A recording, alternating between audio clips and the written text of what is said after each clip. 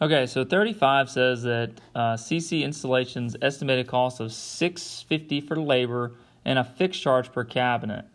The estimate that she gets for building, all right, which is the labor and the charge for the cabinets, totals out to be this. That's for the cabinets and the labor.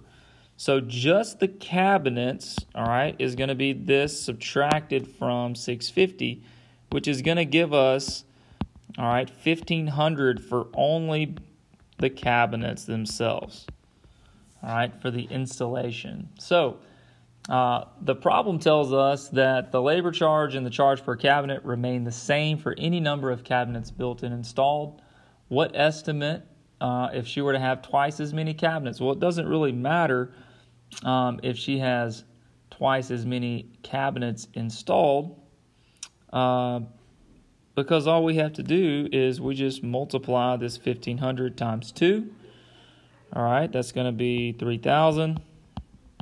And then we add in the labor cost. All right, so that labor doesn't change for more cabinets. So this is going to give us 3,650 for the total cost for labor and installation in building the cabinets.